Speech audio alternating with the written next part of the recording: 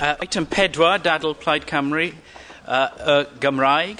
Galwaf a Leanne Wood i wneud y cynnig. Diolch.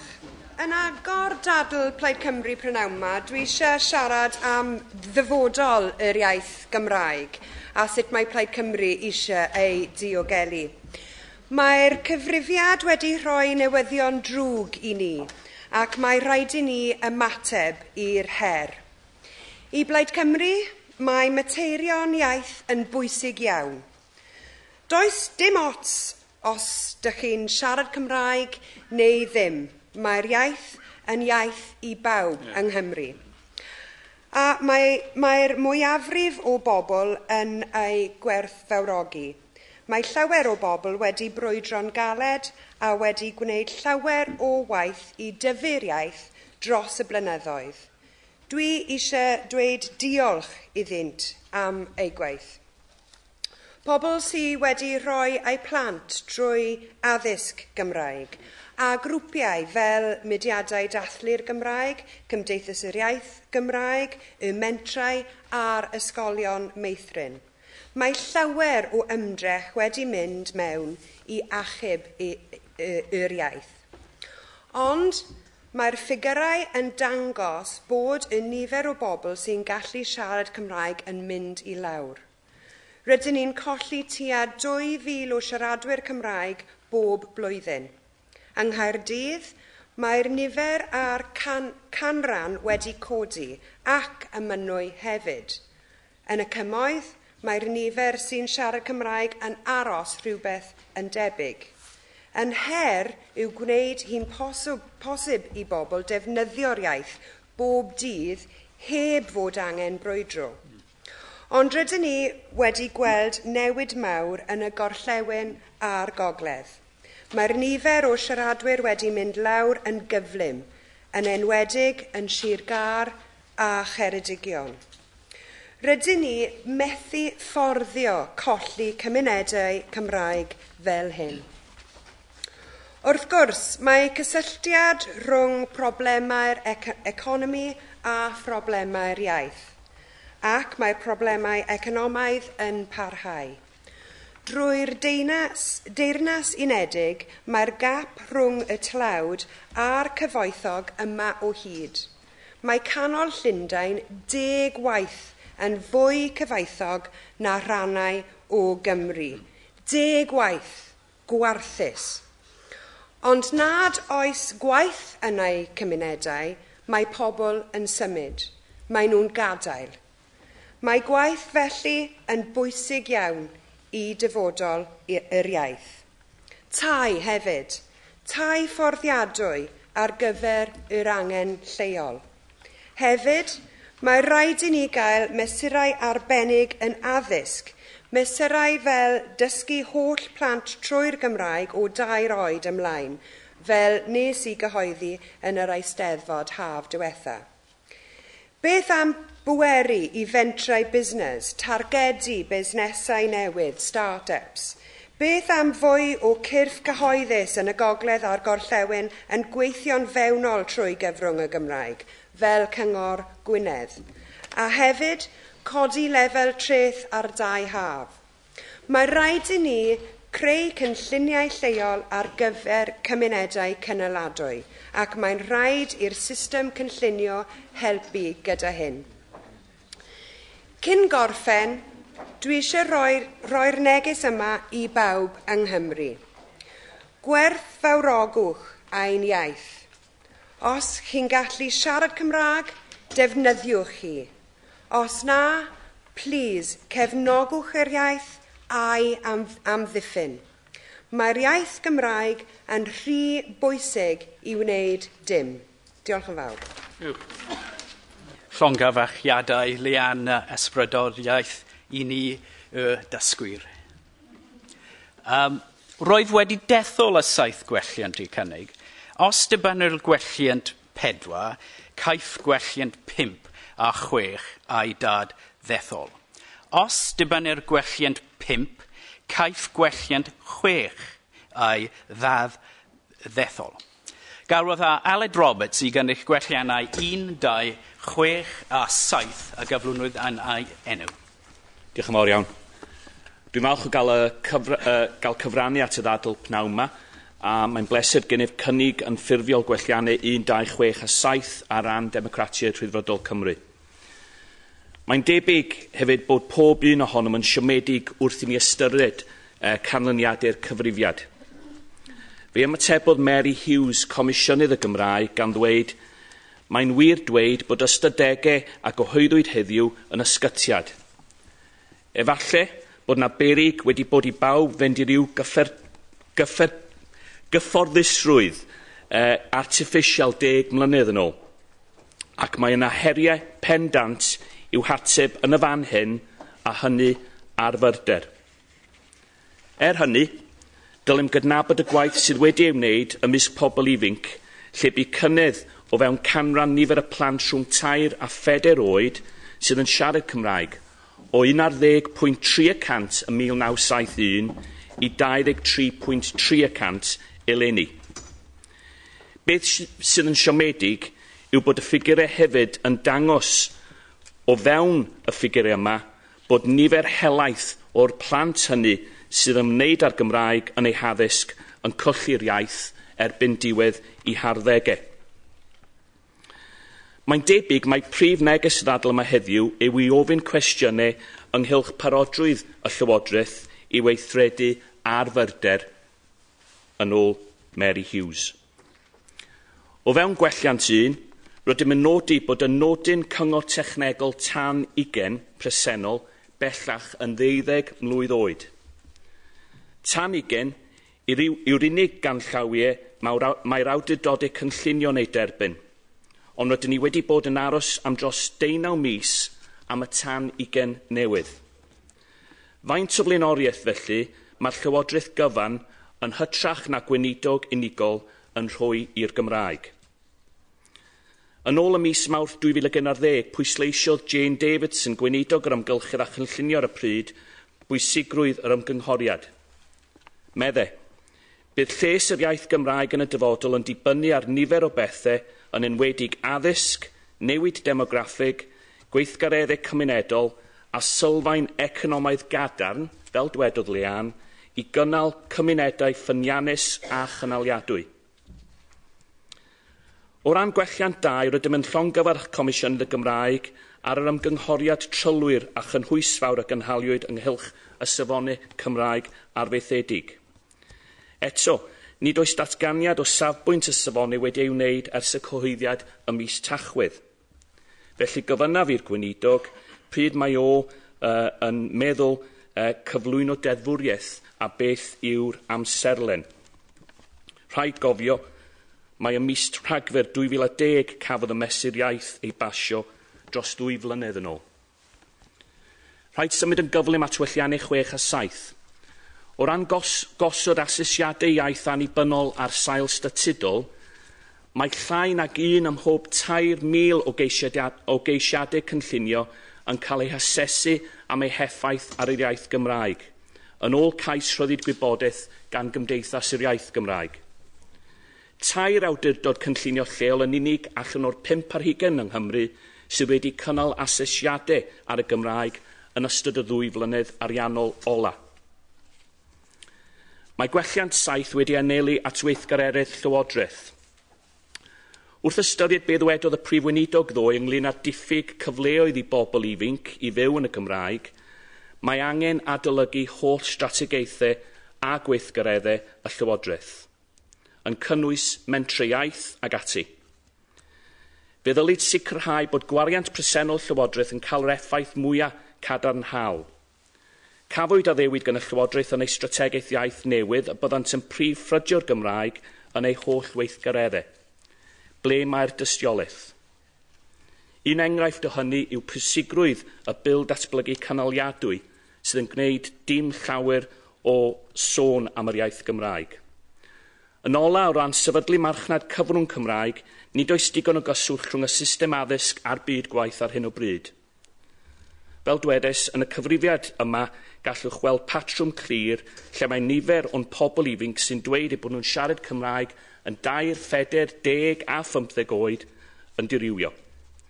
Mae angen gweithredu, llai llongyfarch fel dywedodd Lian, mudiadau hynny sy'n ceisio achub y Gymraeg yn cynnwys y mentri iaith a mudiad ysgolion meithrin, ond rhaid hefyd cael gweithredu ar fyrder o ran y Llywodraeth. Galwaf y Paul Davies i gynnig gwelliannau 3 a 4 a gyflwynwyd yn enw William Graham. Diolch Dirk Brylebwydd, a dwi'n ddiolchgar am y cyfle i gyfrannu yn y ddadl hon ac i gynnig y gwelliannau yn enw William Graham ar ran y Ceidwadwyr Cymreig. Wrth gwrs mae dogfen y Llywodraeth iaith fyw yn cadarnhau cyfrifoldebau y Comisiynydd. Dyw ein gwelliad ni o ran safonau y Comisiynydd ddim yn wahanol iawn i gynnig gwreiddiol Plaid Cymru. Efallai byddai'n well gweld y safonau yn cael ei gosod ar sail statudol yn hytrach na mewn rheolau, ond i ni o'r farn ei bod yn synhwyrol i weld siwt maent yn gweithio yn ymarferol yn gyntaf cyn ei rhoi ar sail gyfreithiol. Mae amcanion o strategaeth ei hun ynghyd â'r pwyslais ar cyngrau'r anghonfensiynol yn awgrymu lefel o feddwl annibynnol a rhyddid yn gweithredu polisi, a dwi'n croesawu hyn yn fawr iawn. Fodd bynnag 10 mis yn ddiweddarach, dyn ni ddim yn ddoethach ynghylch beth mae'r cyngrau'r anghonfensiynol yn edrych fel, beth mae'r disgwyl iddynt ei wneud a siwt y bydd y lleisiau newydd mae'r strategaeth yn sôn am yn cael ei ariannu. Fel i ni gyd yn gwybod, mae yna gonsensws gwleidyddol sylweddol yn y siambr hon ar yr iaith Gymraeg, felly pam yr oedi, a gobeithio fod brwdfrydedd y gweinidog yn gyfatebol a'i gyd aelodau yn y cabinet. Ond beth bynnag yw'r rheswm, mae canlyniadau'r cyfrifiad wedi dod â'r strategaeth i frig yr agenda unwaith eto. Mae'r Comisiynydd wedi dweud bod hyn ddim yn argyfwng, ond mae rhaid i ni drin y sefyllfa o ddifri. Os edrychwn ni ar y cenhedlaeth sydd o gefndiroedd di-Gymraeg y cafwyd ei geni yn ystod y 60au, enghraifft, yn yr adeg cyn roedd y Gymraeg yn cael ei hybu yn ein system addysg, byddwn ni ddim yn synnu yn ormodol efallai ar ffigurau diweddar y cyfrifiad. Efallai bydd ffigurau fel hyn yn parhau yn y degawd nesaf, nes ein bod yn gweld effeithiau addysg trwy gyfrwng y Gymraeg ar y cenhedlaeth nesaf. Yn anffodus, bydd hi yn her i gynyddu defnydd o'r Gymraeg ymysg y cenhedlaeth a cafwyd ei geni yn y 60au cynnar, o achos ei bod ddim wedi elwa allan o addysg trwy gyfrwng y Gymraeg, a bydd ei presenoldeb ar y ffurflenni cyfrifiad yn cadw ffigurau o siaradwyr Cymraeg yn isel am beth amser eto, ond dyw hyn ddim yn dweud y dylid ei anwybyddu. Mae rhaid i ni wneud popeth y gallwn ni i hybu ac i perswadio'r cenhedlaeth yma o gefndiroedd di-Gymraeg i ddysgu'r iaith. Mae'n amlwg fod heriau enfawr gan yr iaith Gymraeg yn y cadarn leoedd. Dyna pam ein bod yn holl bwysig, ein bod yn gweld a clywed y Gymraeg o'n cwmpas, a bod hyn yn dod yn brofiad bob dydd i ni gyd. Os na fydd hyn yn digwydd, bydd y bobl di-Gymraeg yn gofyn y cwestiwn beth yw diben yr iaith iddynt hwy yn bersonol. Hoffwn ni awgrymu 3 syniad efallai gall y Llywodraeth ei ystyried wrth fynd ar drywydd ei strategaeth yn y maes hwn. Yn gyntaf, bydd hi ddim yn syndod mod i unwaith eto yn hyrwyddo'r syniad o sefydlu siarter Cymraeg ar gyfer busnesau sydd yn y bôn yn annog mwy o ddefnydd y Gymraeg ac i ddefnyddio'r Gymraeg yn y gweithle. Gall hyn hefyd fod yn arbennig o werthfawr o ran annog dysgwyr i ddefnyddio'r iaith ar y stryd fawr. Byddai hyn yn gyfle i gwsmeriaid a staff ymarfer eu Cymraeg ac yn helpu iddynt wella eu hyder. Mae defnyddio'r iaith mewn cyfarfod cyntaf yn aml iawn yn arwain at yr iaith yn cael ei ddefnyddio mewn cyfarfodydd eraill yn y dyfodol.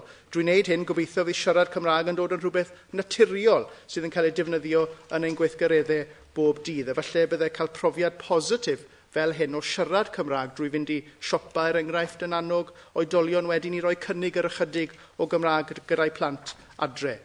Yn ail, mae'r bodolaeth S4C heb os wedi chwarae rhan enfawr yn canaliadwyedd safon a thwf y Gymraeg.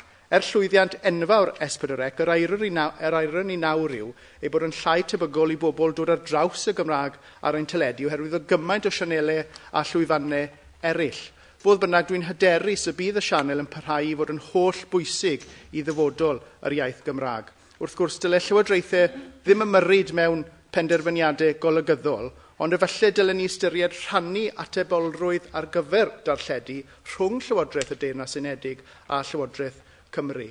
I ni gyd yn disgwyl i S4C symud gyda'r oes ac mae gen i'n bob ffydd y mai. Yn olaf, mae'r gallu i ddysgu iaith newydd yn bendant yn gwella sgiliau plant a pobl ifanc a drwy'n neud hyn yn cynnig gwell cyfleoedd iddynt yn y dyfodol. Felly mae dysgu Cymraeg yn helpu i wella sgiliau a bydd yn help gyda gwella sgiliau eraill yn y dyfodol. Bydd hyn o fydd yn economaidd yn ogystal a diwylliannol yn y pen draw. A dwi yn cytuno ag arweinydd Plaid Cymru fod hi'n bwysig cael economi cryf mwyn sicrhau bod pobl ifanc yn enwedig yn cael y cyfle i sefyll yn ei ardaloedd. Dwi wedi gweld nifer o bobl ifanc yn gadael yr ardal dwi'n ei gynrychioli oherwydd diffyg cyfleoedd gwaith. Felly mae yna heriau aruthrol o'n blaen, ond dwi'n croesawu'r consensws sydd ar yr iaith Gymraeg, a mae'n hanfodol ein bod yn gweithio gyda'n gilydd i sicrhau dyfodol disglair i'r iaith Gymraeg. Diolch yn fawr iawn. Garfa gweinidog a thysg y sgiliau i gynnig yn ffurfiol gwelliant 5 a gyflwynwyd yn enw Jane Hunt. Ffurfiol. Lindsay Whittle. Diolch, Llywydd. Well, I'm a proud and passionate Welshman, but isn't it sad that I am the first person in this debate to contribute to this debate in English and not indeed in my own language? I take some comfort, some solace in the fact that my language is in my heart, but not yet in my head. And I take real pride that my daughter Irvin speaks Welsh, and my new granddaughter and first grandchild, Nonna Margaret, will also speak the Welsh language. As far as the Welsh language is concerned, I consider myself to be one of the really unlucky generations. When I was growing up, there were no such thing as Welsh medium schools in the valleys areas. None at all. Now we have a plethora of them. There's been a revival of Welsh language medium schools. In my opinion, it's equal to that of the religious revival of 1904. And I firmly believe that it was the growing political influence of a certain party that led to a flourishing Welsh medium education system in South Wales. Now, I'm not saying that all members of all the other political parties were against Welsh medium education, but I can tell you, and I hate saying this, that during the 60s and 70s, when I was campaigning, there were some who were against the Welsh language, full stop. In fact, the venom was quite frightening. I well remember a political opponent calling Gwynfor Evans a foolish old man when he threatened to starve himself to death if the UK government refused to help establish a Welsh medium television channel.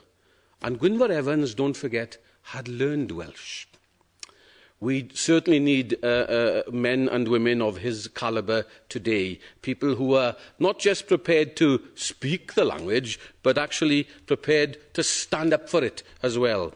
Today in Wales, we mentioned this week, the census figures show a decline in the traditional Welsh-speaking areas, in particular in West Wales. I don't think the situation is at total crisis level, but of course the trend is disturbing. And I mentioned in my questions to the First Minister only yesterday we need to find out the reasons for this trend, and I was extremely satisfied with his answer, I must say. I had a constituent this week from Caerphilly who unfortunately had travelled a little bit over the speed of 30 miles an hour, and she has to attend a speed awareness course. At the time that lady is available, she cannot attend a course in her own language of Welsh. She cannot attend a course in her own language in Welsh in her own country. It has to be through the medium of English, and she is not happy, and I fully agree with her.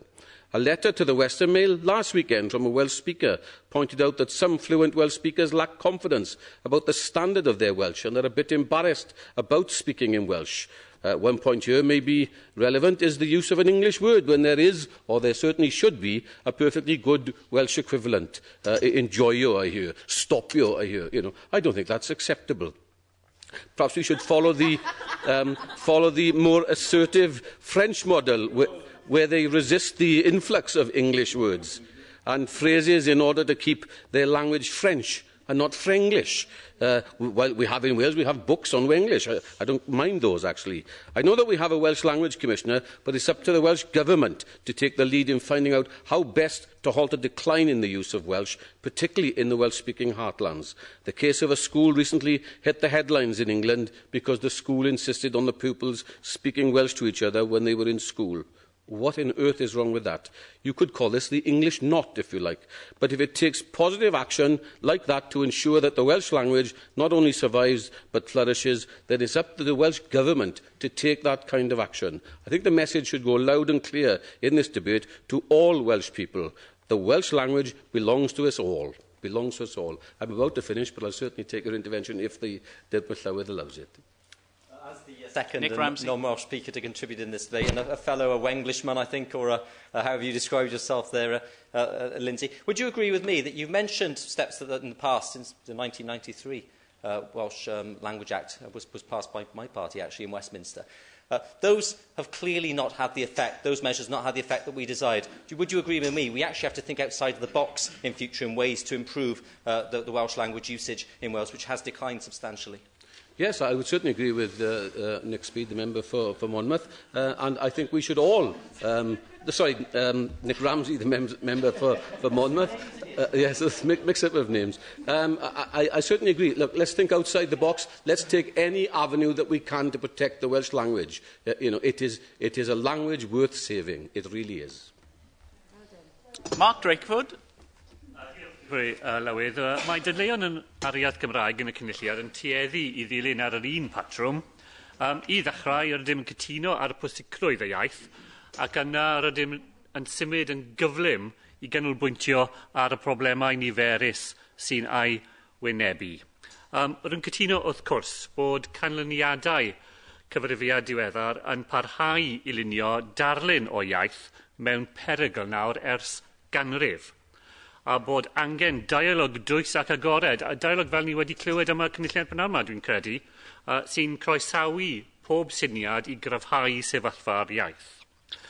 Ffordd bynnag, rwy'n parhau I gredu mae un o ffyrdd pwysig a gall hynny ddigwydd yw drwy ddysgu ond llwyddiant yn ogystal â'n methiannau. Ac mewn llawer o ffyrdd, mae'r iaith Gymraeg yn llwyddiant ysgubol. Mae'r ffaith ei bod yn goresu mewn byd lle mae Saesneg yn dominyddu a lle mae ieithoedd lleiafrifol yn diflannu drwy'r amser yn stori ryfeddol ynddo I hun. Yn sicr, un o pethau fwyaf sefydrannu fy mam-gu a fy tad cu pe bai nhw'n dod yn ôl I Gymru heddiw yw newid mawr am presenoldeb cyhoeddus yr iaith. Wrth reswm, rydym yn bryderus iawn am y lleihad y nifer o siaradwyr Cymraeg yn yr ardaloedd hynny lle mae'r Gymraeg wedi bod yn ei gryfach. Ond pan roeddwn un tyfu lan yn Sir Gar, un o'r ardaloedd Gymreig, hanner ganrif yn ôl, doedd gan Gymraeg ddim bresenoldeb cyhoeddus o gwbl mewn archfarchnadoedd, mewn manna cyhoeddus ac fel o ran normal o fywyd bob dydd. Llwyddiant mawr arall yw twf mewn addysg gyfrwng Gymraeg. Yn fy etholaeth I, yma yn y prifddinas, mae nifer y blant sy'n cael addysg drwy gyfrwng y Gymraeg yn parhau I godi ym mhob cymuned. O wardau, mwyaf aml ddiwydiannol yng Nghymru, yn Glanarafon a Treganna, drwy ystadau Trelau a Chaira a Gyrion y ddinas, lle mae ysgol ganradd Gymraeg diwedd araf yng Gaerdydd, ysgol Nant Caerau, yn orlawn yn barod, I bentrefi mwy gwledig, Gwlad y Gath a Phentyrch. Am ha bynnag amgylchiadau cymdeithasol ac economaidd a mae addysg gyfrwng Gymraeg yn cael ei darparu, mae galw'n codi I fanteisio arni. Ar ei ben ei hun, dydw hi ddim yn ddigon. Ond mae llwyddiant addysg gyfrwng Gymraeg yw sy'n ei galluogi ni I feddwl heddiw am ffyrdd newydd I ddatblygu'r gallu I siarad Cymraeg a ddysgwyd yn yr ysgol mewn agweddau eraill ar fywydau pobl ifanc. Yn olaf, drwy darparu gwasanaethau, rydym nawr yn meddwl am wasanaethau yn y iaith Gymraeg fel rhan arferol o'r hyn sydd angen ei ddarparu. Yn ymchwiliad diweddar y Pwyllgor Iechyd a Gofal Cymdeithasol i wasanaethau gofal preswyl i bobl hŷn, enghraifft, roedd hyn yn elfen gyson yn ein trafodaeth a thystion a rai sy'n darparu gwasanaethau yn y maes. Dwi ddim yn dadlu wrth cwrs bod popeth ar gael ym mhob man yn y ffordd y byddem yn dymuno iddo fod. Ond llywydd, yn ôl yn yr 80au, roeddwn i'n rhan o'r grŵp a oedd yn cael ei arwain gyda Hywel Williams, sy'n nawr yn aelwyd seneddol dros Arfon ac eraill, a oedd yn hybu ar galedd gwasanaethau trwy'r gyfrwng Gymraeg yn ein gwasanaethau cymdeithasol. Ar y pryd, y cwestiwn oedd bobl yn codi da ni oedd ddim a oedd gwasanaethau o'r fath ar gael, ond pam a dilyn nhw fod ar gael o gwbl. Mae byd gwahanol iawn i weld yn y fframwaith strategol ar gyfer gwasanaethau iaith Gymraeg mewn iechyd, gwasanaethau cymdeithasol a gofal cymdeithasol a lawnsiod ym mis Chwefror y llynedd gan gweinidog Leslie Griffiths. Mae'r fframwaith yn rhoi cyfrifoldeb clir i rai sy'n darparu gwasanaethau i ymateb i anghenion a'i ddymuniad pobl o ran cael gofal drwy gyfrwng y Gymraeg. Diolch yn fawr. Roderick Lane Thomas. Diolch yn fawr iawn. Di'r Pwylywydd a gai lle ddweud yn y lle cyntaf a bydde taci a mam gi Mark Dreyford o Fancyfelin yn Sir Gaerfyrddin yn falch iawn i glywed i gyfraniad y prynhawn yma ac yn falch iawn o'r ffaith i fod yn cadeirio y Pwyllgor Iechyd a Gofal Cymdeithasol trwy gyfrwng y Gymraeg ac yma hynny yn ddoi hun yn weithredu eithriadol o bwysig o ran y Gymraeg. A dwi'n credu bod yr holl gyfraniadau i ni wedi clywed y prynhawn yma yn hynod o gadarnhaol. Mae'n hyfryd clywed acenion Cwm Nedd yn dod o gader y llywydd gan y Dirprwylywydd pan mae'n siarad Cymraeg. A'r acen honno yn fwy amlwg yn y Gymraeg nag yw yn y Saesneg, os ga i ddweud Dirprwylywydd.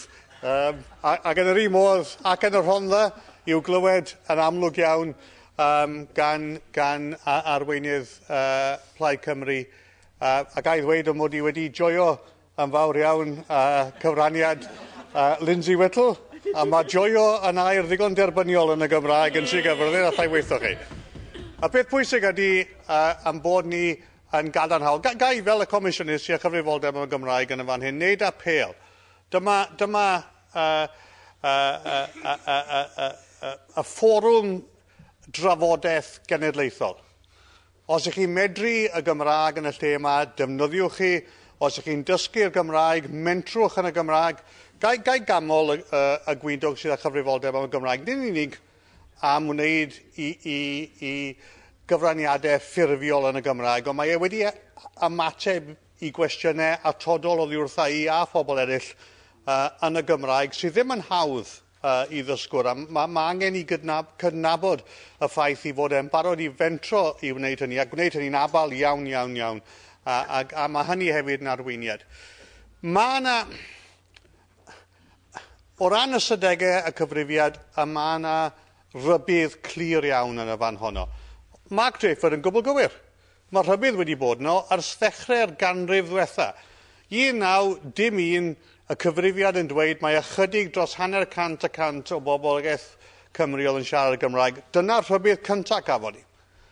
Ond i ni wedi cael rhybydd arall yn nawr oherwydd mae'r ganran o bobl sydd yn medru'r Gymraeg, sy'n honni bod nhw'n medru'r Gymraeg ar ôl rhyw ymchwil ymddangosiadol yn y cyfrifiad diwetha bellach wedi mynd nôl dan 20%. Ac y mae yn rybydd i ni ynglyn â'r sefyllfa sydd yn gwyneb i ni. Ac mae'n bwysig yn bod ni yn y fan hyn yn uno gyda'n gilydd i wneud yr hyn sydd i angen mwyn ymateb i hynny. Yr hyn y fyddwn ni'n dweud ydy mae'r ystadegau yn dweud rhywbeth wrthon ni, ond mae'n bwysig bod ni ddim yn ymateb yn rhy fyrbwyll i'r ystadegau. Dyw'r ystadegau ddim yn dweud yr holl stori. Mae yna bethau'n digwydd yng Nghymru sydd yn golygu fod yna gynnydd mewn rhai adrannau o ran yr iaith Gymraeg. Mae yna ostyngiad mewn mannau eraill, a mae rhaid i ni edrych yn fanwl iawn ar yr hyn sydd yn digwydd. Dwi'n dod o Sir Gyfyrddin, fyddwn ni'n dweud bod angen i ni edrych ar Sir Gyfyrddin, Ceredigion, Gogledd Pemfro yn arbennig. Dwi'n credu bod yr ardal honno, fod yna ostyngiad wedi bod, a mae yna ganran sylweddol iawn o'r boblogaeth yn siarad y Gymraeg. A mae rhaid ni edrych yn fanwl ar hyn y gallwn ni wneud yn y fan honno. Ac edrych ar y meysydd arferol, ydy mae addysg drwy gyfrwng Gymraeg yn eithriadol o bwysig, ac mae hybu y defnydd o'r Gymraeg yn gymunedol yn eithriadol o bwysig. Mae rhaid i ni edrych hefyd ar y cysylltiad rhwng y Gymraeg a'n menter, a'r economi, a diwydiant. Sut ydyn ni'n galluogi pobl sydd yn Gymru Cymraeg i fyw i bywydau trwy gyfrwng Gymraeg, i hybu diwydiannau trwy gyfrwng Gymraeg, i sicrhau bod yr economi yn yr ardaloedd hynny lle mae'r Gymraeg yn dal i fod yn iaith naturiol yn hybu. Hynny yw, petai rhywun am ei grynhoiau, petai ni'n gallu dweud bod ni fel cynulliad yn gallu sicrhau yng Nghymru fod yna dau, fod yna waith a chyfle i ddefnyddio'r iaith Gymraeg i bobl yng Nghymru, dyna ydy'r ateb cynhwysfawr. Wrth gwrs, mae'n llawer iawn yn oddach na hynny, ond yn cyfrifoldeb ni ydy sicrhau bod y cyfleoedd hynny yn bodoli. Garwodd a gweinidog addysg sgiliau, Leighton Andrews. Diolch, Dadl Plaid Llywydd. Ga i ddechrau gan ddweud llongyfachiadau i'r arweinydd Plaid Cymru ar ei araith yn Gymraeg. Dyma'r cyfle cyntaf i'r cynulliad i drafod materion yn ymwneud â'r Gymraeg ers y ganlyniadau cyfrifiad 2011 gael ei cyhoeddi. Ond rhan i, mae Llywodraeth Cymru wedi dangos ein hymrwymiad cryf tuag at y Gymraeg dros y blynyddoedd diweddar drwy wneud nifer o bethau. Yn fwyaf nodedig, Llywodraeth Cymru ni'n gyda'r mesur y Gymraeg 2011 a phenodiad cyflym y Llywodraeth hon o Mary Hughes fel Comisiynydd y Gymraeg. Cyhoeddodd y Llywodraeth ei strategaeth newydd ar gyfer y Gymraeg, iaith byw, mis Mawrth 2012, ac dyn ni'n parhau i rhoi ein strategaeth addysg cyfrwng Gymraeg ar waith. Mae Llywodraeth Cymru yn ymuno ar rheini sy'n dathlu'r ffaith fod yr iaith yn dal i fod yn iaith fyw ym mhob rhan o Gymru. Gan hynny, dyn ni'n cefnogi'n llwy'r pwynt cyntaf y cynnig. Ac mae yna nifer o resyma ei ddathlu. Mae'r twf mewn addysg cyfrwng Cymraeg ynghyd â gwaith grwpiau fel Mudiad Meithrin wedi galluogi miloedd o blant a phobl ifanc i ddysgu Cymraeg. Dyn ni hefyd yn cefnogi'r defnydd cymdeithasol a chymunedol o'r Gymraeg. Dyn ni'n cefnogi'r defnydd o'r Gymraeg mewn teuluoedd drwy gynllun twf sy'n ceisio annog a helpu teuluoedd i drosglwyddo'r Gymraeg i'w plant.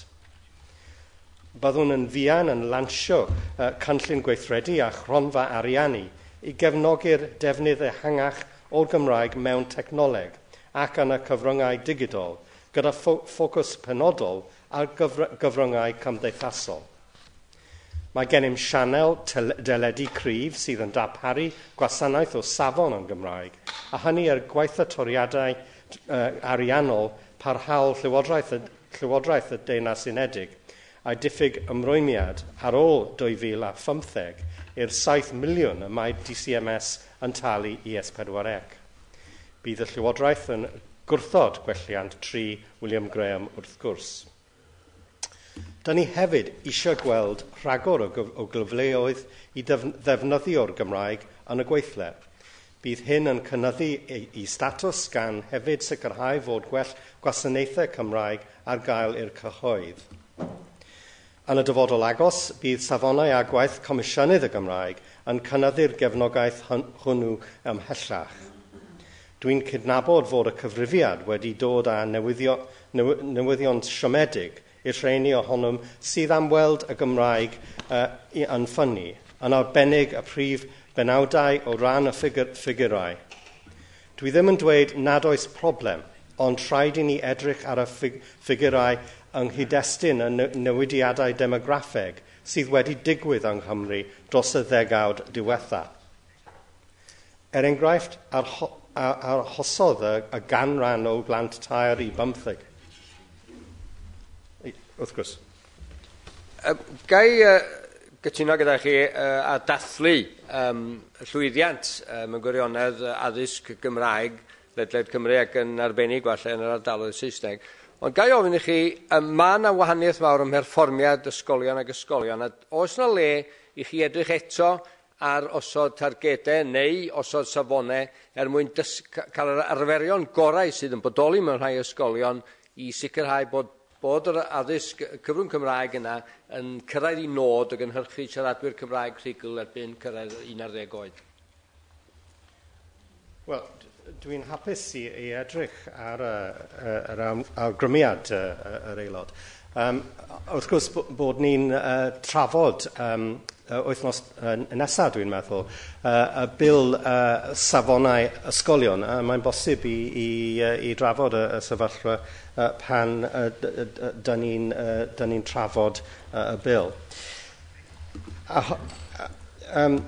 Enghraifft, arhosodd y ganran o plant tair i 15 oed oedd yn siarad Cymraeg yn eitha tebyg bod y nifer o siaradwyr wedi gostwng.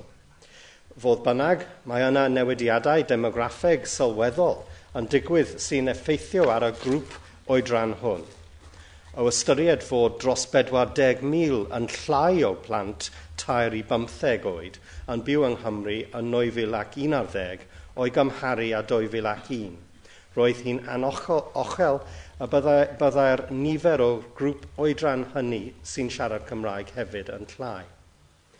Dangosodd y cyfrifiad hefyd dwf y nifer o bobl 20 y 44 oed oedd yn siarad Cymraeg, sy'n awgrymu fod plant a ddysgodd Cymraeg yn yr ysgol yn parhau i siarad yr iaith wrth iddynt ddod yn oedolion.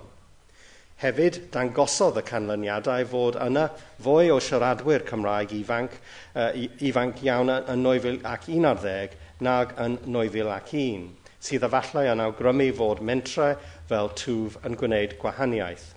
Rhaid i ni edrych mewn i hyn ymhellach. Ond mae'n tamlinellu unwaith eto bwysigrwydd parhau i fuddsoddi yn ein plant a'n pobl ifanc mwyn sicrhau dyfodol i'r iaith. Mae'r dirywiad yn y ganran o siaradwyr Cymraeg mewn cymunedau lle mae'r Cymraeg yn draddodiadol wedi bod yn cryf yn achos pryder ac mae Sir Gar yn haeddu sylw penodol lle mae'n ymddangos fod gostyngiad yng graddfeydd trosglwyddo genhedlaeth yn ôl yn awr yn cael effaith ar y defnydd o'r Gymraeg ar lefel cymunedol. Ond ni ddylai canlyniad y cyfrifiad wedi bod yn sioc. Mae'r canlyniad yn gyson gyda ffigurau a gyhoeddwyd gan fwrdd yr iaith cyn ein strategaeth yn dangos fod y boblogaeth o siaradwyr Cymraeg wedi dirywio o rhyw 2,300 y flwyddyn dros y ddegawd diwetha. Mae'r Llywodraeth hefyd wedi sefydlu 2 grŵp tasg a gorffen i edrych ar y materion hyn mewn manylder. Y cyntaf yw grŵp gochwyl a gorffen i edrych ar ffyrdd y gynyddu'r nifer o gymunedau lle mae'r Cymraeg yn brif iaith. Grŵp sy'n cael ei gydeirio gan Dr Rodri Llwyd Morgan. Sefydlwyd y grŵp o ganlyniad i'r ddadl yma yn y cynulliad ar y strategaeth pan ei lansiwyd ym mis Mawrth. Bydd yr ail grŵp a sefydlwyd gan y gweinidog busnes menter technoleg a gwyddoniaeth ac sy'n cael ei gydeirio gan Elin Rhys yn edrych ar y cysylltiadau rhwng y Gymraeg a'r economi. O safbwynt gwelliannau 1 a 3 gan Aled Roberts, gadewch i ni fod yn clir. Mae ymrwymiad yn cynllun gweithredu'r strategaeth iaith ar gyfer y flwyddyn ariannol hon i orffen yr adolygiad o bolisi cynllunio a nodyn cyngor technegol ugain ar y Gymraeg.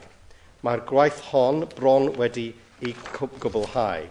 dylai aelodau wrthod y gwelliannau hynny felly. Dwi hefyd yn deall fod swyddogion y gweinidog amgylchedd ar hyn o bryd yn paratoi tan drafft ar gynllunio ar economi y maent yn anelu at ei cyhoeddi yn y Gwanwyn.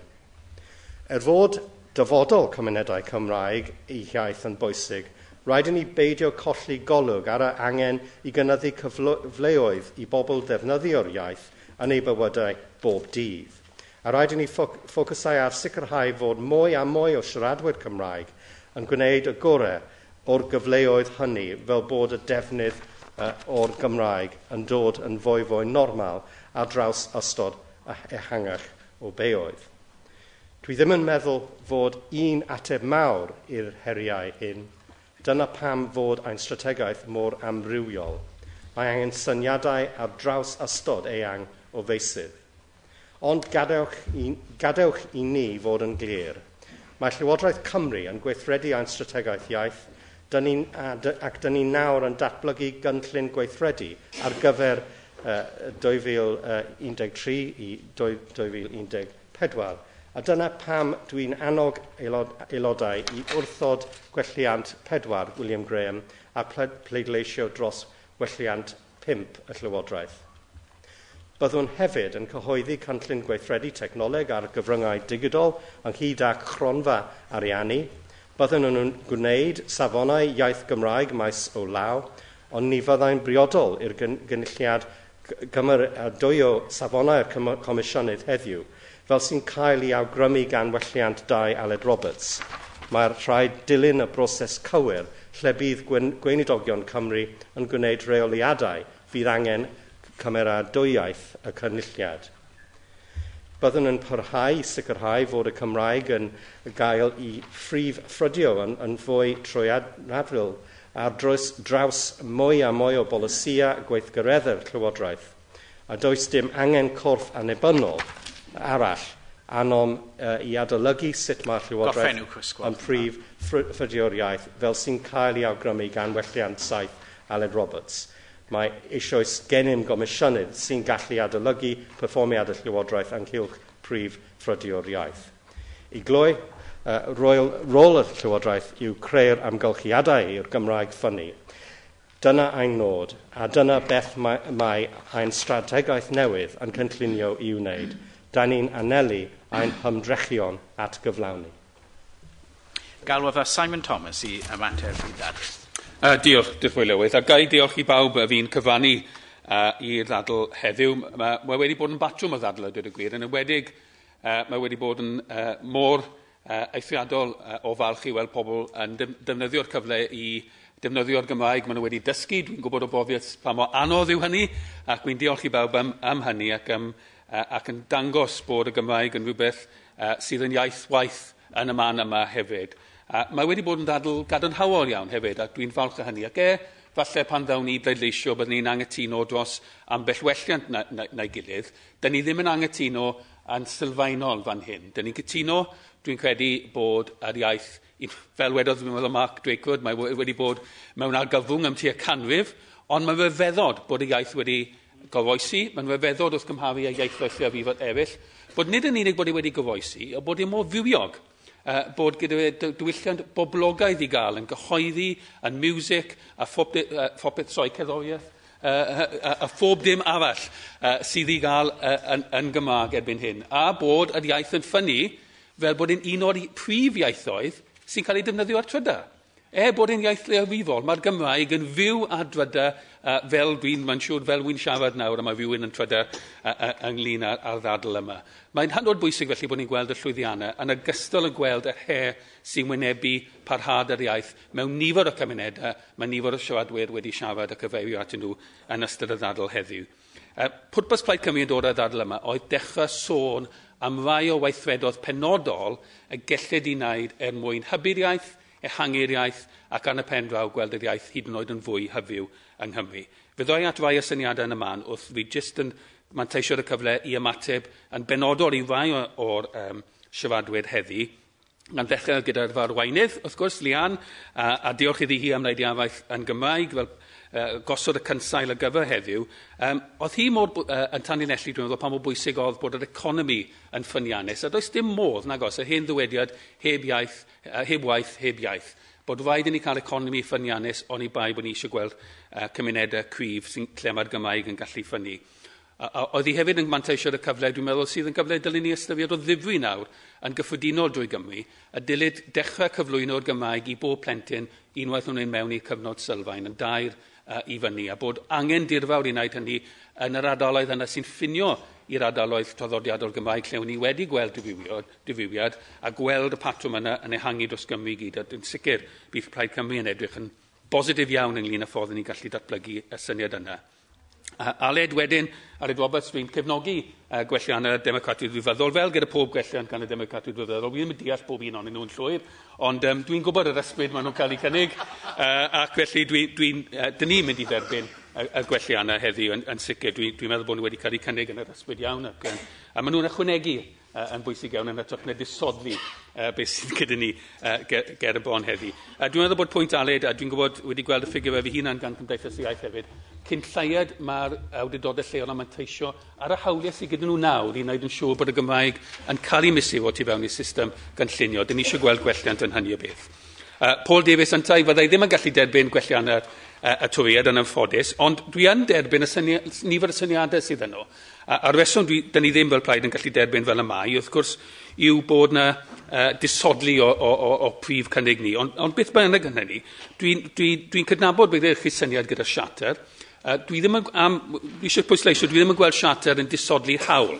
Mae'n bwysig i Blaid Cymru bod ni'n cydnabod hawliau siaradwyr Cymraeg, ond mae'n werth, dwi'n meddwl, codi statws a briad iaith, a mae siarter yn un ffordd o wneud hynny. Dwi hefyd yn meddwl bod yn hynod diddorol bod chi wedi awgrymu heddi ymrannu cyfrifoldeb datganoli, darlledu, dylwn ni ddweud. Yn bersonol, dwi ddim yn gweld yn ateb sydd yn gweithio, ond dwi'n cydnabod bod unrhyw beth ydych chi wedi cynnig a rhywbeth sydd yn ffresh ac yn newydd ac sy'n wahanol os gael ddweud i beth sydd wedi cael ei cynnig gan y Blaid Toriad yn y gorffennol. Felly, ar sail hynny, wy'n meddwl bod yn bwysig wedi cydnabod bod chi yna yn trio cydnabod y gwendid sy'n yno nawr, o edrych yn y peth mor positif, pwysigrwydd S4C a'r holl darlledu yn Gymraeg i ffyniant yr iaith, a y ffaith bod hwnna'n cael ei wedig ond gan Llywodraeth San Steffan yn broblem, dwi'n meddwl. Y ffaith bod e'n cael ei wedig ond gan un gorfforaeth erbyn hyn gyda BBC yn dechrau ymddangos yn tipyn bach o broblem, fel ni wedi gweld gyda'r problem taliad hawlfaint a'r anghytuno sydd rhwng corff EOS a'r BBC a hyn o byd. A dwi'n meddwl mae'r broblem yn Llundain yw'r broblem hwnna, yn ytrach na broblem yn Gaerdydd. A dyn ni, yn sicr yn y Plaid Cymru, eisiau gweld y Llywodraeth yn rhoi y pwysau dyledus ar y gorfforaeth ac ar ymddiodolaeth y BBC sy'n annibynnol i trio dod a'r hanes arbennig yna i ben. Lindsay, diolch am eich cyfaniad yntau. Mae pob un o'n ni yn mynd i fod yn ofni yn treigladau yn defnyddio'r iaith o hyn ymlaen, a gwybod bod chi nawr yn watcho, gwylio beth ni'n gwaed yn Gymraeg. Dwi'n meddwl bod chi'n... Wy'n credu bod y ffongleu a'r ffordd chi wedi rhoi yn bwysig. Mae'n bwysig sech hynny, mae'n pwynt bwysig fan hyn. Wrth dysgu'r iaith, wrth ledaenu'r iaith, wrth ymarfer iaith, mae'n bwysig gydnabod bod y Gymraeg a Saesneg wedi cydfyw a fannu dros canrifoedd. Mae'r berthynas ond yn mynd yn sir pan mae un iaith yn tairnesu a gormesu dros y llall. Dyn ni wedi dod mas o dyddiau di hynny oedd chi wedi disgrifio a da yw beth yw hynny. Y dyddiau hynny a'r hanes hynny oedd Mark hefyd yn adlewyrchu a diolch am yntau yn ei cyfaniad a diolch iddo fe tynnu sylw yn arbennig i gorllewin Caerdydd lle mae yna twf aruthrol a pwysig wedi bod yn y Gymraeg. Pwy fydde wedi meddwl chwarter canrif yn ôl gweld y Gymraeg yn cynnyddu yn y prifdinas fel mae wedi wneud a bod e wedi cael ei clywed mor aml dyddiau yma ystydoedd Pant Cana ac yw ystydoedd Llandysul. Falle bod o'n drist i glywed ar un lefel, ond mae'n bwysig sech hynny cydnabod hynny. A mae'r newydd agwedd yna sydd gat gofal yn y Gymraeg wedi bod yn arbennig o bwysig, bod ni'n cydnabod bod hawliau pobl i cael gofal yn ywedig tu'r diwedd eu hoes yn ei mamiaeth yn mor bwysig i'r lefel yna. Rhodi Glyn, wrth gwrs, wedi Manteisio'r y cyfle I atgoffa ni defnyddio'r iaith yn y siambr yma, fel y Comisiynydd sy'n gyfrifol dros yr iaith. Hefyd, wedi tynnu sylw yn arbennig i'r adael yna yn Siga, Dyffryn Teifi draw, tuag at Aberteifi a Gorllewin Penfro, lle mae'r Gymraeg yn dal yn bwysig ac yn bendant yn iaith fyw pob dydd a dafod lewefydd. Nifer fawr o bobl o lle mae'r ffigur yn dangos bod yna wendid yn dechrau dod I mewn I fyna. Mae eisiau gweithredu penodol yn fyna. Lyc ni diolch i'r gweinidog am I afaith. Oedd yn cynnwys cyn dipyn o ansawdd a ôl meddwl. Wel, cymaint o ôl meddwl, o'n i'n meddwl bod e'n aelod restyr am eiliad. Ond a dweud y gwir, mae'r gymaint yn yr afaith yna. Oedd hi'n cymryd spel fach I joc, dwi'n gwybod. Ond y gymaint yn ei afaith, o'n i'n siomedig iawn, mae wedi ddweud hyn, o'n i'n siomedig iawn gyda gwelliant y Llywodraeth. Y cwbl oedd gwelliant y Llywodraeth wneud, oedd diddymu beth oedd gyda ni ddweud, ac yn gyfeirio nôl at strategaeth iaith fyw, iaith byw. A dwi'n meddwl oedd hi'n gwelliant 5 munud I 5 a nos iau, dys dim dawt gen I am hynna. Oedd hi'n siomedig iawn, ond oedd afaith y gweinidog yn llawer mwy cynhwysfawr, llawer mwy positif, a dwi'n cydnabod hynny. Dim ond un peth oedd yn poeni fi yn afaith y gweinidog. Soniodd e'n benodol am gweithredu y reololiadau mwyn sicrhau bod y mesur a safonau iaith yn cael ei gweithredu ar lefel statudol. Wedodd e bod rhaid dilyn y drefn arferol. Dwi'n ofni bod hwn yn swnio fel ymgynghoriad arall ar y safonau. Does dim angen ymgynghoriad arall, fe wnaed hynny gan y Comisiynydd iaith yn drwyadl iawn, a wy'n gobeithio bod y gweinidog yn gallu manteisio ar ymgynghoriad sydd eisoes wedi bod. Wrth gloi, dwi'n meddwl bod ni'n bwysig bod ni'n cynabod bod yn cynnig ni heddi wedi amlinellu nifer y pethau positif iawn sydd yn mynd I gefnogi'r iaith dros y cyfnod y degawd nesaf I diogelu'r iaith, hybu a wedyn ehangu ar y defnydd o'r iaith. Dwi'n falch iawn bod y dadl wedi bod mor positif. Dwi'n falch bod pobl wedi cael y cyfle I ychwanegu I barn, a dwi'n falch hefyd bod ni'n cytuno bod angen gweithredu pellach I sicrhau'r iaith. A hynny o beth, wy'n edrych ymlaen at mwy o atebion positif gan y Llywodraeth.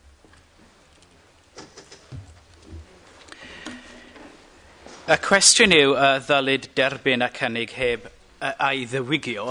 Oes unrhyw wrthwynebiad? Object. Gohirif y bleidlais ar y eitem hon tan y cyfnod pleidleisio.